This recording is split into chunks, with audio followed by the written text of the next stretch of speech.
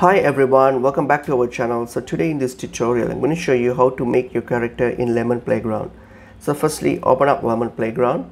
So once you have opened up Lemon Playground here, so what you're going to do now, you're going to hit on Mode Editor here, and then what you're going to do, you're going to click on Create New, and then now you, for example, I'm going to make a buff pumpkin. So for example, choose a one from living, so I'll choose that, and then here I can make my character here. So for example, if I choose this and then select texture, and then the pixels, I'm going to set it up around 60, so I'll just set it around 62 probably.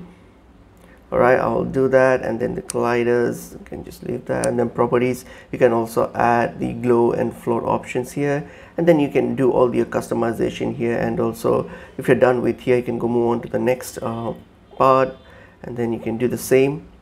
So if you're done, then the texture, everything, so just do the same thing.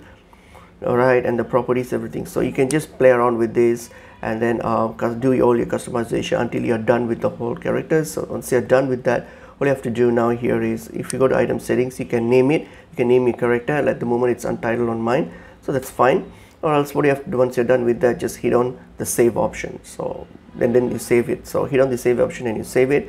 And once you're done with that, what you're going to do, you're going to just go back to your main screen. So here, so go back here and then hit on play option.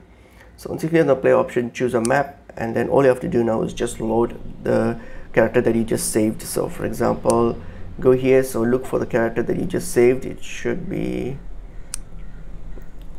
somewhere, let me check. Okay, it should be somewhere here, I guess. So it should be here.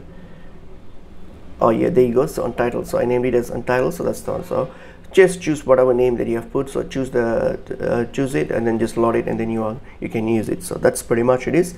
Hope this video is helpful. I will see you all in another video. Thank you.